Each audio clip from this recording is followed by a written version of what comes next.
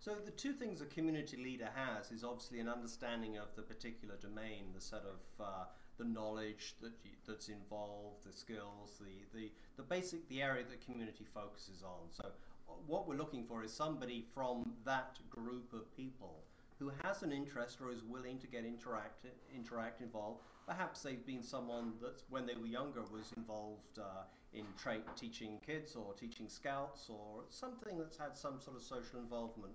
And often you have 2 or 3 people that can do this. And this is really also a particular issue in the early stages of the community. It's getting communities going that's the challenge, and building up that small cadre of very active volunteers in the middle. So this is what we're looking at. So this is usually someone who's been involved in this initiative within the organization might be helping.